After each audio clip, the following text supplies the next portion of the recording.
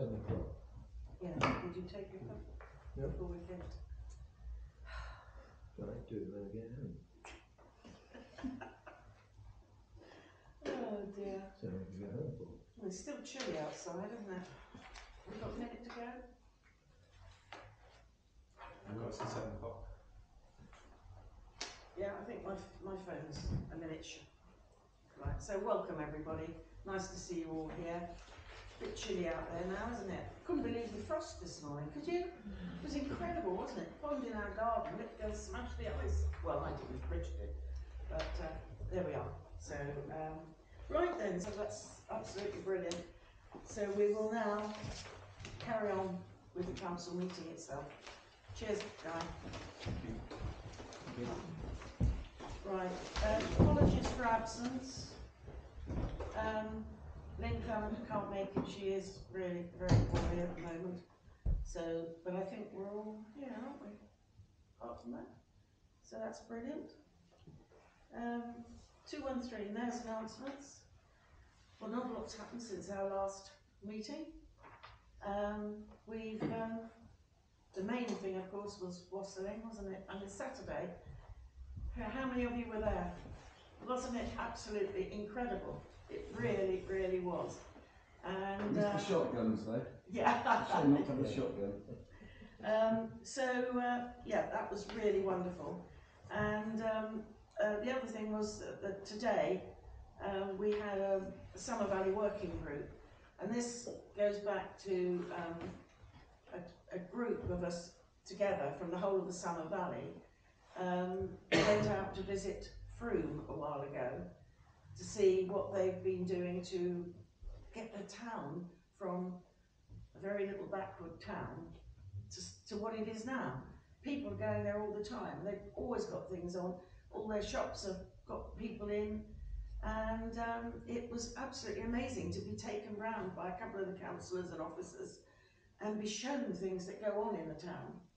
And so the idea is that what can we do within the Summer Valley, working together, to develop our own area and get it going again.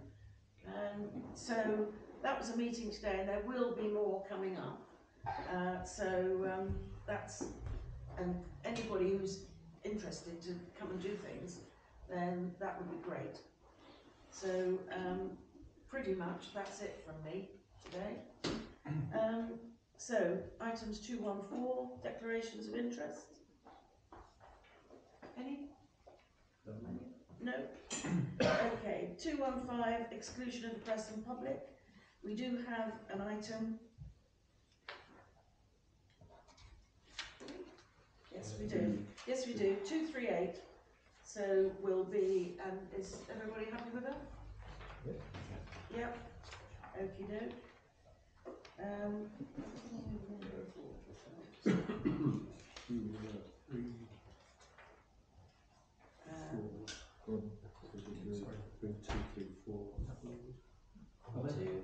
Yeah. Yeah. It was just, I'm not sure quite when the right time is to mention this, but I'd like to 234? propose bringing 234 up before we discuss the budget. Let me just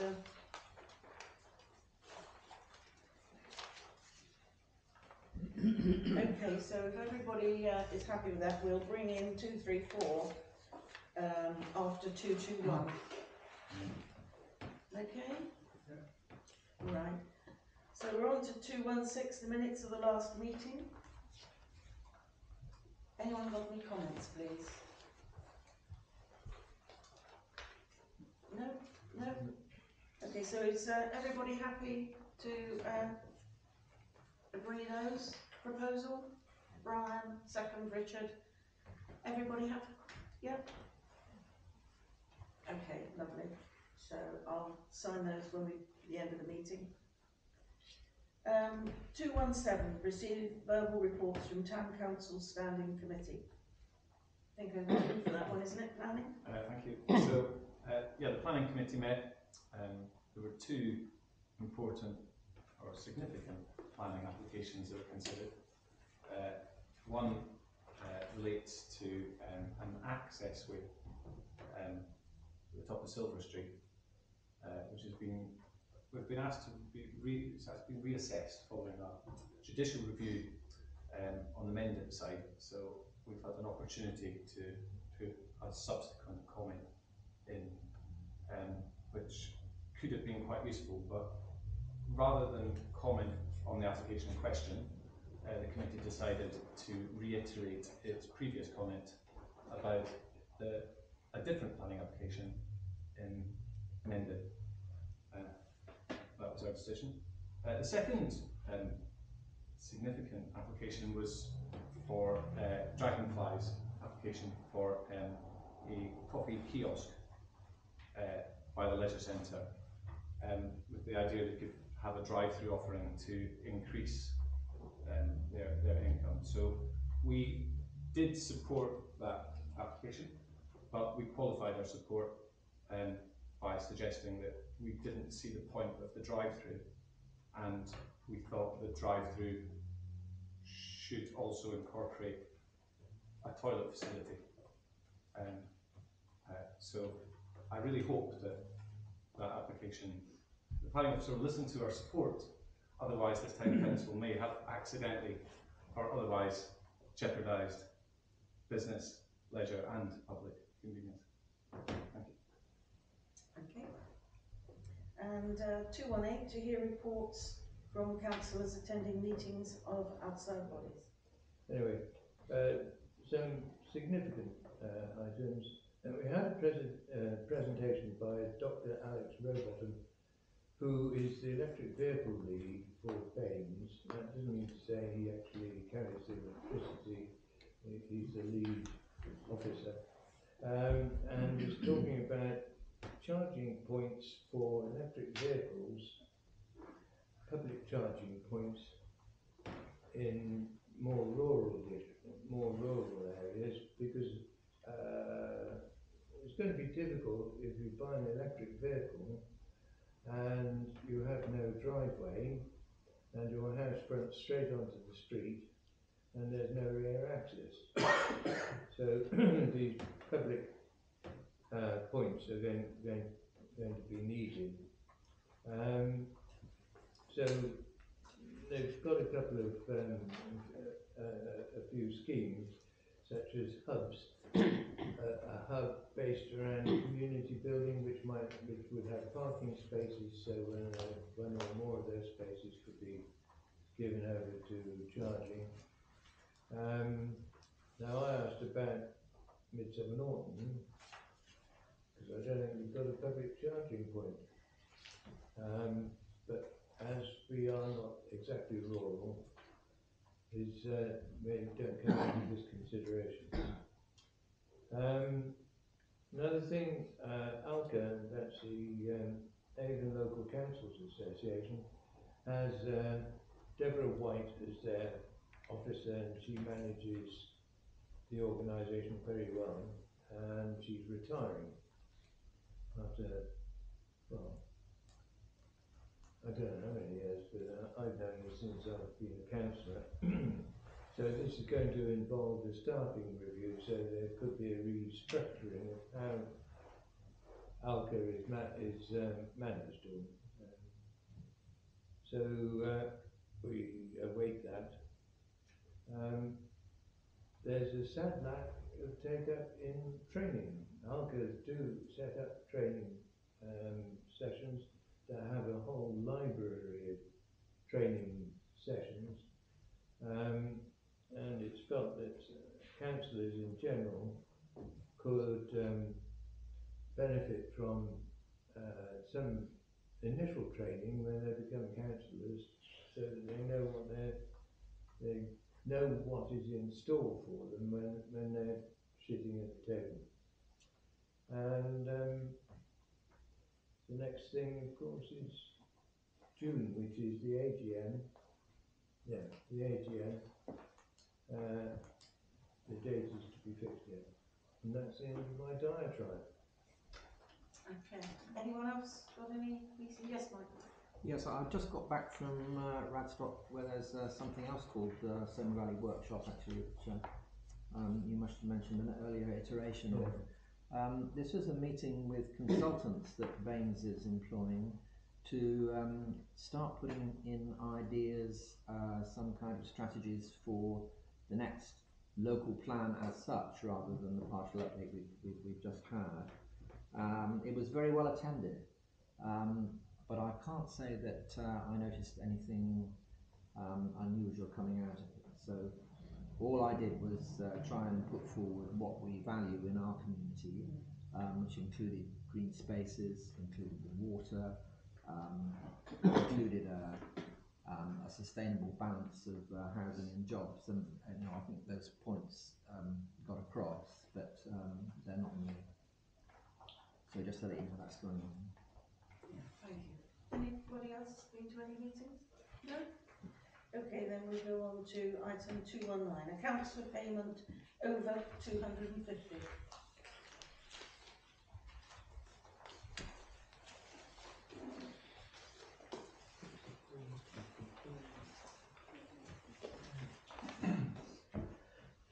Any queries?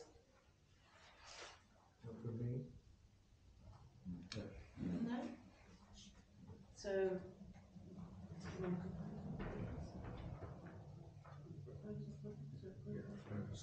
yes, so can we have a proposal and a second? Proposal from Steve, second from Brian. Everybody in favour? Okay. And the items under 250. Any queries? No? No, Proposal? Gordon, seconder. Richard, everyone in favour? Thank you. Right. Okie doke. Item 220, monthly reports.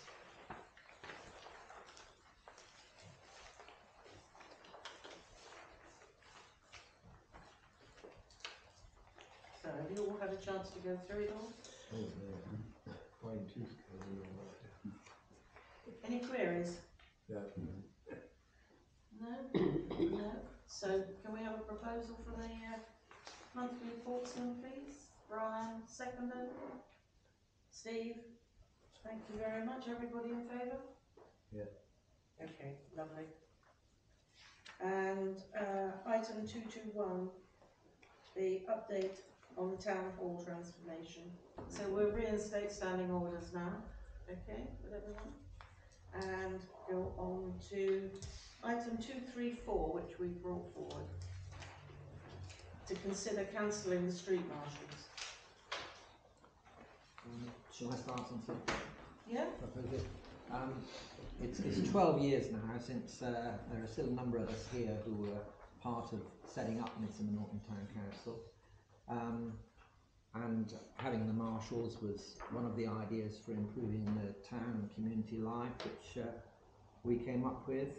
There was also the town park, the Welton Brook Walk area, and of course the transformation of the town hall, the orchard hall. Most of the things which this Midsomer Norton Town Council has sought to achieve in those 12 years have been things which are front-loaded in terms of cost, and also things which can be have the distinct possibility of finding funding outside the council tax preset, which we've succeeded in doing. But the marshals are a contrast to that. The marshals are not front-loaded, they are an ongoing and indeed increasing cost. And so it's quite right that they should be reflected on and reconsidered, in my view. We didn't envisage, I think, 12 years ago, that employing marshals would be a permanent fixture on the costs of the town council. The nighttime economy needed a helping hand, and we felt in a position to do it, but I don't think we envisaged that it will be a permanent one. As I said in the form, we're very unusual indeed, especially as a small town council, in conducting this kind of arrangement. We happen to have, at this moment, an opportunity since the current marshals have ceased their contract. And it comes also at a moment when we find ourselves under budget pressure because of the quite legitimate costs which were undertaken for those other excellent projects, especially the town hall. So I put it forward that this is the time when, at least for the time being, we should say we'll leave the policing of the nighttime economy to others, those who profit from it, who've spoken tonight, and those who are employed to do it, like the police. And for the moment, we could have a pool. If we want to reinstitute it at a later date, of course, we can try to do that. So that's my proposal, that for now we take this opportunity to suspend our support of marshals. Yes? Yeah. So it's very difficult, obviously, everything is. We've had people saying that the precept's going too high, don't cut services, cut services. I was a little bit alarmed that the marshal budget did jump by 40% for any sort of system. 40% is a big increase. So you look at the budget, you're thinking that's just gone right up. So instantly we have to look at that. Does it have to be that high? I too looked around and couldn't find many town councils that pay really for marshals, and certainly not as much as we do. So Bath, for instance, they get businesses to pay for their marshals. It's probably easier in Bath because they've got more businesses than we do. But they don't pay for it out of the precept because Bath precept is so small. But it is a big bill for us, and I think it probably is. The initial budget of £28,000 a year seems very, very high. I would think rather than necessarily cutting that budget totally, I think that budget could be heavily reduced, and then we could look to find different ways to support the security services that the council provide. I'm quite a big fan of other security measures as well, like for instance CCTV. We've got a lot of vandalism, but we don't have a lot of vandalism in the areas that are covered with CCTV. It's worked very well for us. We've had people coming in and apologising, and I think there are parts of this town that feel dangerous, that need to be tidied up, need to be better lit. These things all cost money, and I think that's part of a general strategy of improving the kind of the feeling of the town. And I think £28,000 just on the marshal budget is too much. I think we should be looking to budget about half of that, and looking if other firms want to come in and help support the council, that's more than welcome. But I think that's a reasonable budget for this a council of this size to put forward. Yeah, Brian. Just as a quick, the marshals don't start till quite late on in the evening, and part of the reason for having them was to make people feel more secure in the town, going to restaurants and going out to meals and that sort of thing.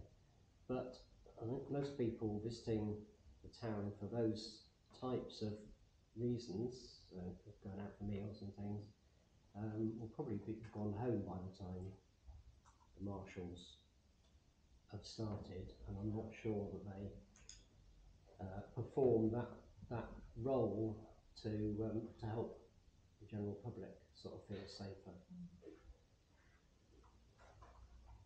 Right, anyone else got any comments? No, I think I agree with Brian and Michael. And we just can't afford it as a town. Do you think Worry.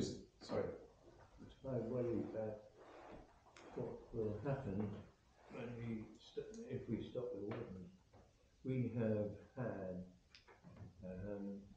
the wardens, marshals rather, have had a very busy time since COVID, and most weeks their reports have contained incidents, several incidents, and there was one serious incident when a marshal was attacked. And he was punched so badly that his injuries are life-changing. And then if we pull these people off our pay of our list. Who's going to stop those people who are so belligerent, aggressive, pugilistic, from causing harm to innocent bystanders? The marshals, I think, have done a very good job in minimising that risk, and it would worry me that if we stop them. We did have a budget of about 18,000 before, and somehow or other during Midas's term it's leapt up 10,000. I'm not too sure that I know why. But I think we should keep a sturdy budget in there to meet the service. If we can. Well, contrary to what I've heard already tonight, I personally think the police are there. We pay for the police. They should be the people who are enforcing public law and order, not personally the marshals. Agree. I agree, you know, consensus really, the marshals have done a good job in recent time. Yeah, but that we need to look at how much we're paying towards them. So I would be for looking at the amount we pay and a reduction to some degree of what we pay. The meeting we had, the CAT meeting we had, was very, which I think you were at, it was very useful, you know, very positive. A lot of good things came from that. But, well, I don't know whether they came from it, the meeting itself was very good. That needs following up. So I agree with Sean in that there needs to be consultation and we need to work with the local businesses in figure out what they really need and how we can do that better, but also at the same time save ourselves some of the expenditure. The other thing I'm kind of aware of is that town is very, very quiet in terms of, as well as just having this one option. I didn't support having street marshals in the very beginning all these years ago, and I do believe they've run their course. Right, so I from think what it should has be come up, police. sorry? I think it should be, we should have more police here.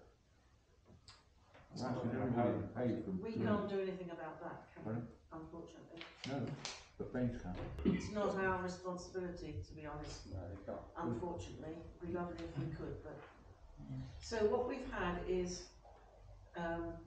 straight, we don't want the marshals anymore. So would someone like to propose that?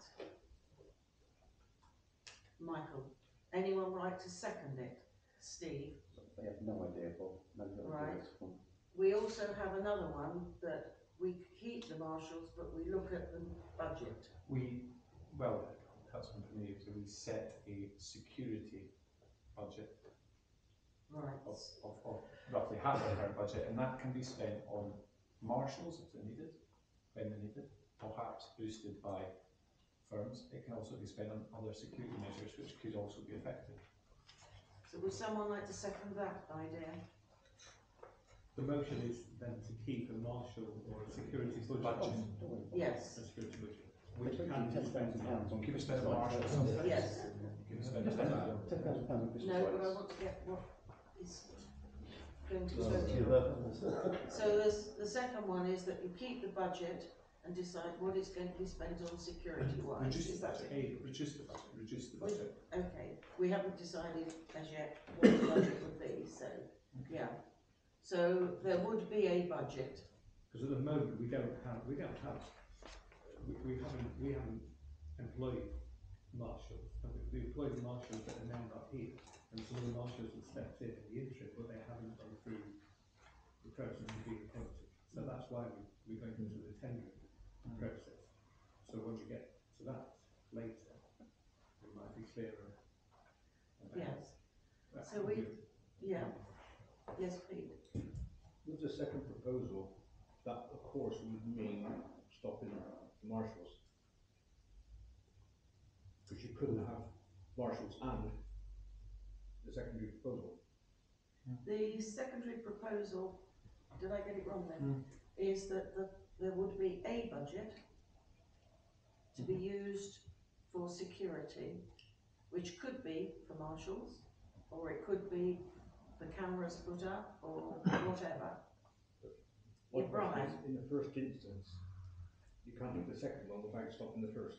No, well, we're going to go through the voting session in just a minute. I just wanted to get the ideas that people wanted to vote for. Yes, Brian? I personally think that whether we have the budget that we allow for security measures should come up in the budgeting section. Yeah.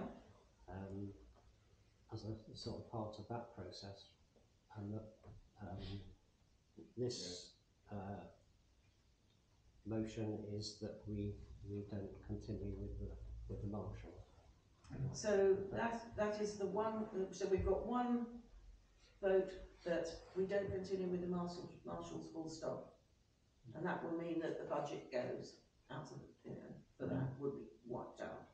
The second one is that we keep a budget for security and decide what we're going to use it on at a later date. Okay. Can I ask one question about the first proposal?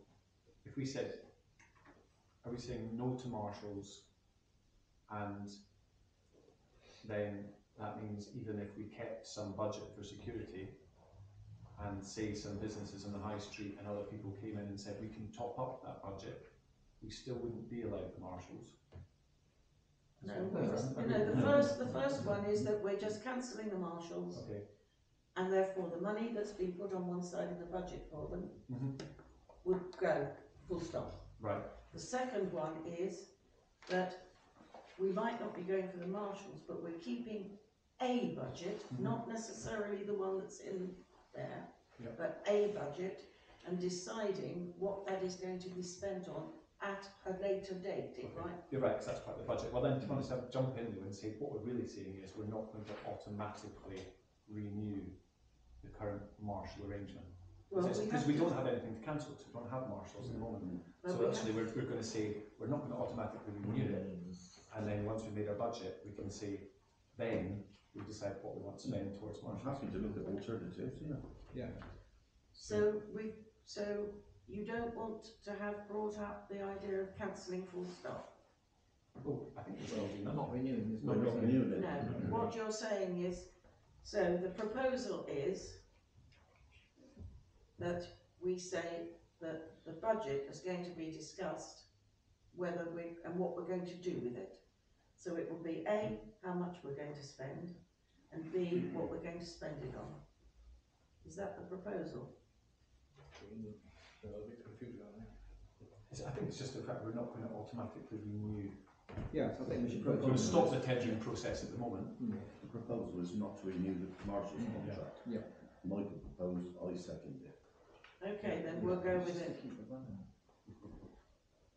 So, need to know who's voting for that. I'll vote for that. 1, 2, 1, 2, 3, 4, 5, 6, 7.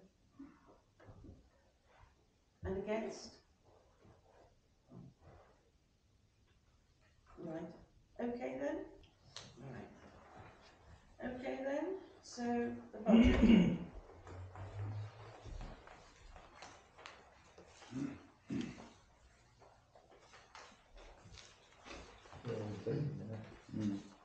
Yeah. I'll check the budget if you like. Who wants my tuppence on the budget? A budget of a tuppence. Right. First thing is to note that we have been in many discussions about this budget. So it has been going round and round in circles, which is a good thing. And there have been criticisms in the past that we're too quick just to wave stuff through without thinking about it, or even things that are just suggested to us. So we have been through it. I have received a lot of feedback from the public.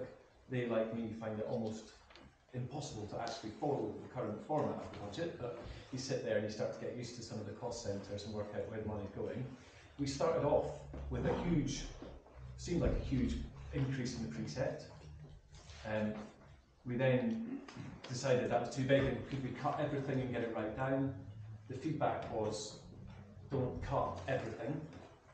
So we kind of went round it again And I think we've kind of gone, the budget proposal which is there again is too large again. I've not had feedback from any single resident saying that they really support rises at all, particularly, and certainly not in the region of 16%. I think that's unpalatable for me. So I think we should keep our precept within our own published guidelines, which say it should be no more than rate of inflation, which is going to be about 8.5–9% or so. Still understanding that's relatively high, it's still breaking all our pre-budget forecasts. So we're going to have to redo those forecasts because they're just works of fiction now because we've exceeded the next 4 years. We probably should have updated those before we start discussing the budget. But as it is, I think we can work within a figure of 8.5 or 9%, keeping budgets for things that we want, central services, youth services. There have been some cuts from Baines, but they're not as much as we're probably making out.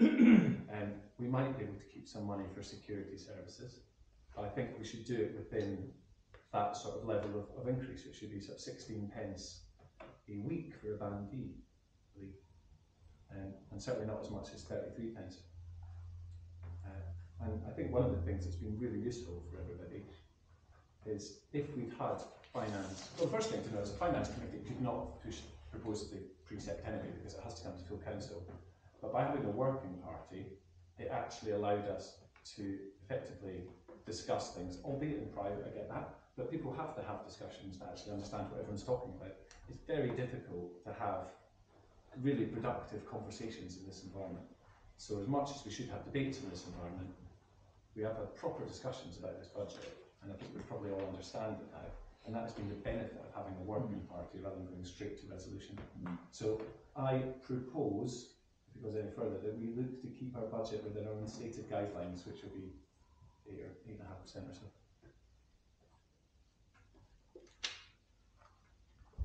So Yeah, do we have anybody who is able to make calculations so that we can make that decision today? Yep. Well, I'll put my hand up to that. I can do that. But I mean, I agree with Gordon. I think over the years we've always tried to keep our increase under the rate of inflation. This year we have got greater costs, but then so has everybody. And costs of things have risen significantly. And I think that's, everybody is recognising that in our daily lives that things have gone up by a lot. And I think there are some adjustments we could make to the budget that would bring the increase to around the 8% mark. And there are some specific items that we could put forward to do that. And we could go through those if people want. I agree with Gordon and Brian. Seen or heard some of the figures and ways that they can move the budget down to that level. And we're happy with. We weren't that headline of near 16% sort of became the one that we were looking at. It was never was really. The last meeting we had was still different options on the table. 4 different options that we went away with, which had other things that we could either choose to include or not choose to include. And I think there's some of the proposals here. Work with some of those as well as some cost cuttings in other areas to bring it down. We think it is achievable to get within that 9%.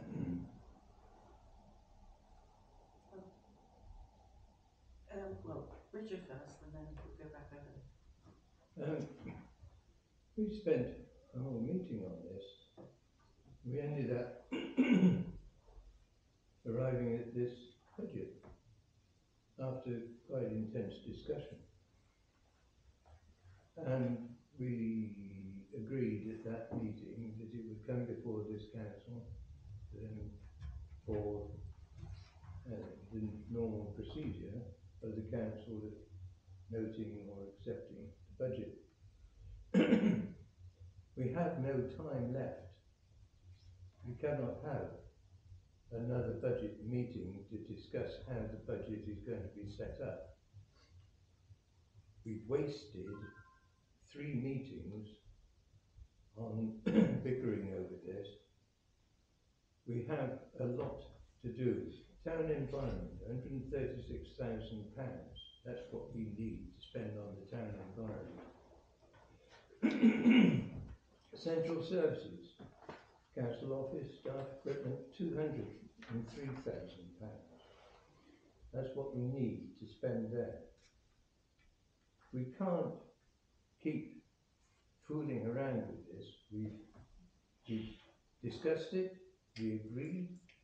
There was a majority decision to accept these figures and put them before this meeting. There was a majority vote, right? Not total majority, but there was a majority vote to put this in. And I think we'd be doing more than shooting ourselves in the foot if we decide to change it. Now, 32 pence additional on the Band D house will get us this budget. And this budget means that we can do everything that we have got on our books to do. Brian and then Michael. Well, just really a point that was a working party, and therefore it can't make decisions, and though it can come back with a recommendation to the full council, but now is the time to make a decision on that. Yes, and you can look on those extensive working party discussions as having got us a long way along the way. As we reflect and work out all the implications, so we come to this, which is a moment of decision when the full council meets and makes a decision. To put the 33 pence into perspective, Baines is putting the adult precept, that's to look after all the adults in Baines, of course, the vulnerable adults, etc., up by 2%, that's 61 pence a week on a Band D property. And the 3% council tax, apart from the adult precept which Baines is raising, puts 90 pence on a Band D property. So little Midsomer Norton, with no statutory responsibilities, reckons to put a third, or more than a third in fact, of what Baines is putting on the council tax. This puts a sort of perspective on how unacceptable this large increase is. Steve. Well, we're here to reflect the views of the public, and the public have stated on several occasions that they wouldn't entertain increases like 60%. And we haven't wasted time by coming back time and time again, trying to reduce it down to a reasonable level. And that's what we've done. We've got it down to a reasonable level that I think we can't get it any lower. And I think that would be acceptable to most of the public, and that is not a waste of time. If I come in, I think this idea of 33 pence a week is not very much is obviously a fallacy, because it's 33% on what it already is. So you can say 33 pence on top of anything isn't very much extra, but if you're starting off with a high figure, lots of councils have smaller precepts than we do. Bigger councils have smaller precepts than we do. And we need to get ourselves out of the habit of saying this is how much it costs, the taxpayer will foot the bill. We need to start setting budgets and working within the budget. So if we have a budget for managing the public open spaces, we set the budget and we manage the public open spaces within the budget. We don't just put the budget up to an infinite amount, effectively saying, right, we need extra facilities, we need extra this. No, we set a budget and we work within it, and that's how we should proceed. And we can't just keep on reading people's tax like it's their own piggy bank. I'm not, as you know, I don't get involved in the arguments, the discussion, sorry. But in actual fact, that figure there was only £2 and twopence last year, so it is up by 33 pence. So that is correct. Beg your pardon. That was the initial proposal. Yeah, but this is what we're talking about, the 33%. Yes. No, no. So it is actually, Is it? yeah. Okay. But that's not saying anything about anything else that anyone has said. I see. Uh, Do we have? Yeah. So, the discussions were all useful and really to show that we haven't really got a plan. We've got figures of what we're saying. This is what it will cost to run that aspect of the town council. This is what it will, but we haven't got. Well, I'm not aware if we've got priorities, and this is where we are spending our money. We know what areas we want to spend it in amongst us. We want events, and we want to encourage, leisure and support various things going on in the town. But there isn't a strategy that the budget is being allocated towards as a sort of a plan for the future. That's sort of become plain that is what we need, so we can justify, we can explain why we're increasing certain areas and decreasing other areas, how it all fits together. So you're saying that this money is allocated to that thing and that's what it costs to run it. That's not true. So we can make savings in all sorts of areas, or there's potential to make savings in all sorts of areas, and we can decide on the priorities. My sticking point at the other meeting was after we'd agreed on a figure or we're getting towards a figure, a warden system budget came up, and then that's why we ended up with several different versions of the budget, that was the one, the basic one, but then all these other bits rounded on, and that's where the stumbling block came. We never agreed on any of those. They were always open. We've always deferred these meetings till this point. At this point, at this meeting, my understanding is that we need to agree a precept, which it's kind of unfortunate that some people have worked out that we can make savings and what we can afford to lose, to bring the precept down to 8.something%, which is where some of us feel it should be. That evidence is around, but it's not been presented to full council today. But I think my understanding is we need to agree the precept, but we don't need to agree the budget, how that money is allocated. So we need to decide how much of it, not precisely. We're very close to deciding where it goes. There's one or two, or half a dozen, some of them more sizable than others, but some areas where there's debate. But we're very close to deciding what we do. We just need to decide the precept today, not the precise where it's allocated. Okay, yes, Richard. It's worth knowing that the clerk and her staff devoted a whole day to preparing this budget. Now the clerk and her staff are the ones that know what we spend the money on, piece by piece. So I think that we should, in all fairness, give consideration to the clerks and the staff's superior knowledge about how this council spends the money that it gets in. And the original figure was bigger than the one that we have got down here on this draft budget leaflet, and we've pared it down to that. Pardon me. Just saying. There are some things, the street marshals are a case in point where they're now thinking, or in making decisions that have actually changed the thoughts of the budget.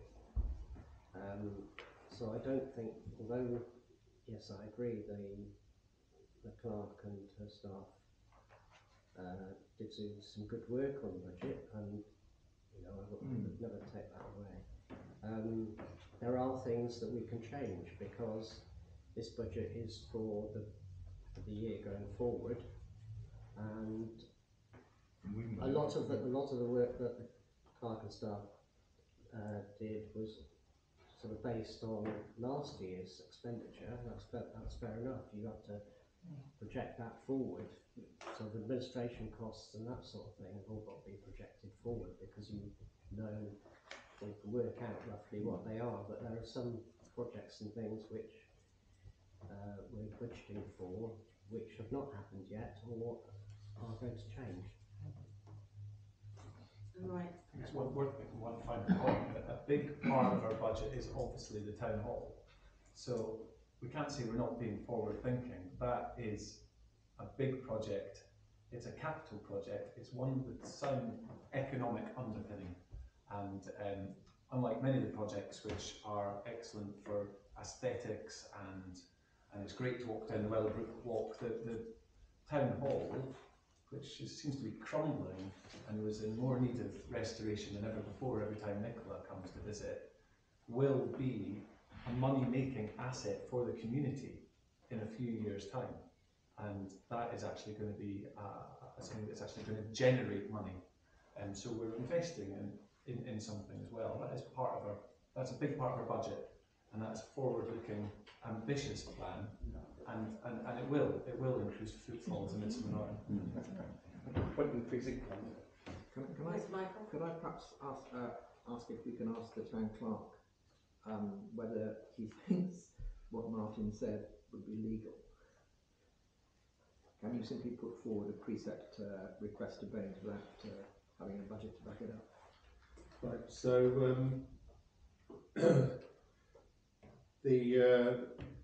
your requirement is to set a precept, and that's, if you don't send that in tomorrow, you'll be running on fresh air. So you need to set a precept. We've gone through a budgeting process, and it seems to be changing as time goes by. So the option that you have is that, subject to what is proposed and seconded and whether it falls or not, is you could potentially set a precept based on a percentage increase, which is not quite as simple as just adding 8 or 9% onto last year's D band, because that has changed slightly because your tax base has increased slightly. So what your proposal would have to be to set a precept based on X percentage of the D band, subject to reviewing the budget as soon as possible and amending it so that those the basic budget figures, because you're over a certain amount of you're over a certain amount, and by law you have to create a leaflet. So you're quite within your right. So what you're required to do by law is to set a precept. Stop setting the budget. It would help if the precept reflected the budget, but you're obviously, it's a bit of a movable feast. So your requirement is to set a precept tonight. And I think, based on some discussions that have been had up to this item, the way forward for this council would be to focus on setting a precept and accepting that a review of the budget to fit it within the available funding needs to happen sooner rather than later. And that is based on the fact that when austerity kicked in, that's what principal authorities had to do. They had to review their services based on the fact that the government were giving them less and less each year in grant funding. So in 2010, they were getting 78% of their gross funding directly from grant. Now it's almost insignificant because it's raised locally. So that would be my advice. What I would say is that just based on where your previous clerk's got, their starting precept on a D band is £96, and they are raising £2 million because it's a bigger area. So having a D band of 105.81 is not particularly high for a large town council. About £325 a year D band because they're taking on services. So it's not, your figures here might be quite large within your area, but they are not, they're not huge compared to quite a lot of large town parish councils. So that's just to put it out there. But what you need to do tonight is to set a precept. So Brian. Well, I would like to propose then a precept increase of 8%. Which would amount to what as a That net would budget give us expenditure? an income from council tax of just over £469,000.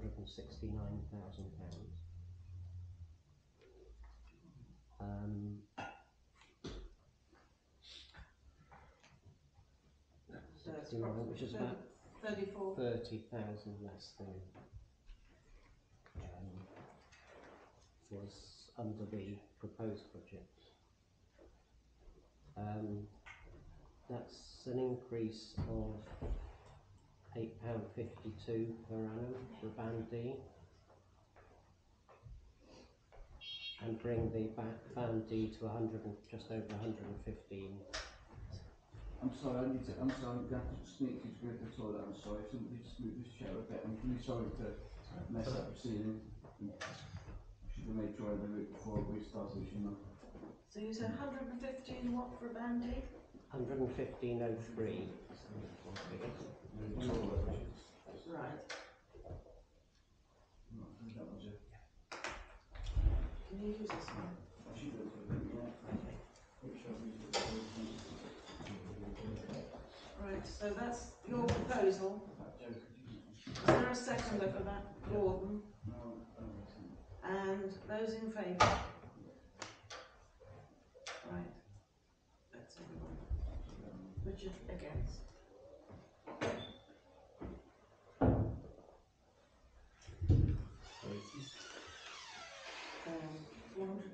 What was the exact figure? 469? 469, 189, 93. 189.93. That's a D band of £115 and 3p. Yeah. Yeah, and proposed by Brian, and seconded by Gordon.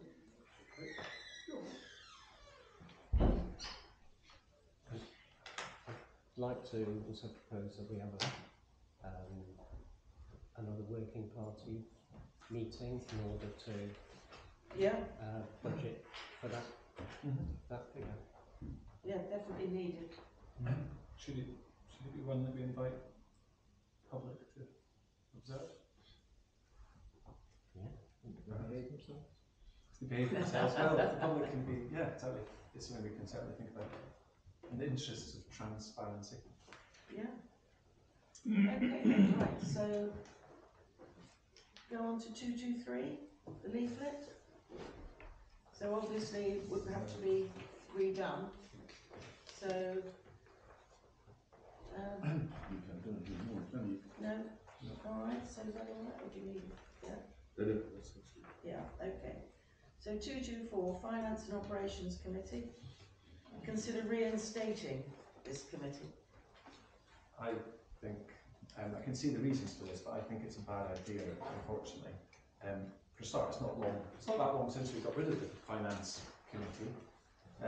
I understand some of the issues that have been raised about having some of these finance things in full council, but I think through, let's say, clever time management, possibly calling the odd ad hoc working party meeting, I think it's better that things like grant applications and other things come to full council. And I think having some sort of working party to discuss these things, which are really complicated. You can't go through things like the budget easily, but it's a finance and operations committee or a full council. So I think that the working party has been invaluable for that, and I don't really want an extra meeting in. So I see the arguments for it, but I think I think we should keep our current system for a little bit longer. Yeah, well, I also, I mean, we did have a working party for many years, and that did work well, but there were comments from other councillors who weren't part of that meeting that they weren't party to discussions on items such as grants, and also, you know, how the expenditure was going. They felt they didn't have a say in that, which was one of the reasons I felt we brought the finance into the full committee meeting so that everybody had a chance to make comments on finance matters. So I'm not going to support this, I'm afraid. Okay. I had an issue about this particular finance committee because decisions were being made about all councillors being able to make those decisions. I being one of them, because I wasn't on that committee. And I was coming to meetings, finding things to be decided, I knew nothing about. Okay. Steve? But any councillor who goes to any meeting they want, Yeah. and they can, if you want, take part in discussions. They have to be elected to that committee to be able to vote on it, but they can take part in any discussion they want to on any and/or working party. Yeah, but I got that out. Actually going to those meetings, that's why I didn't know what was going on until. Well, no, you can't go to every meeting. Can't go to every Any councillor can go to any meeting. Michael? Again, the legality, can you have a working party which all councillors belong to? Yeah, you can. It's the council. No, a working party which can't make decisions. No, the working party is an informal gathering, which is why it doesn't.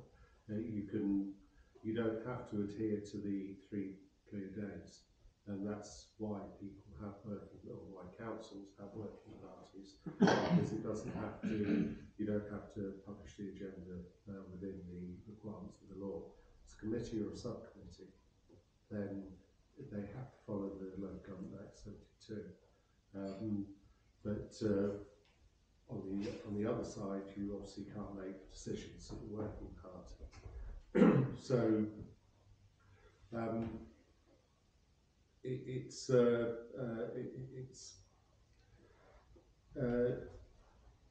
because the working party hasn't got any authority, if you like, then it's not restricted in numbers. The committees are.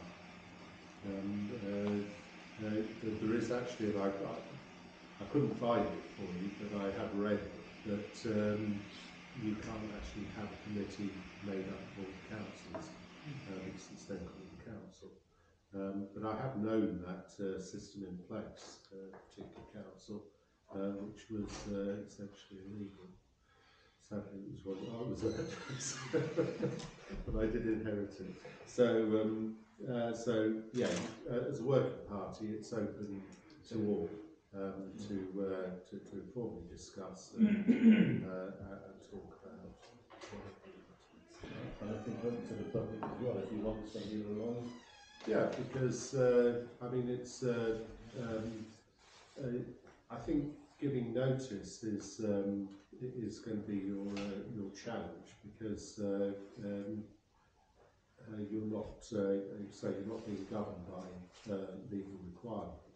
So if you're going to have an open meeting of a working party, obviously you don't have standing orders covering the way debate is, so you'll be looking for more interaction, almost a participatory budgeting situation within the council. So it would be a much more open and fluid discussion.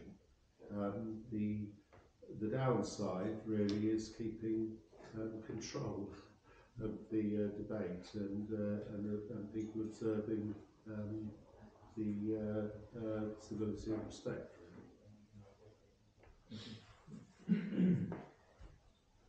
So, where are we then? Proposal? Well, I propose that we reinstate the Finance and Ops Working Party, principally because we can't contain finance and ops and all the other business within a normal council meeting time.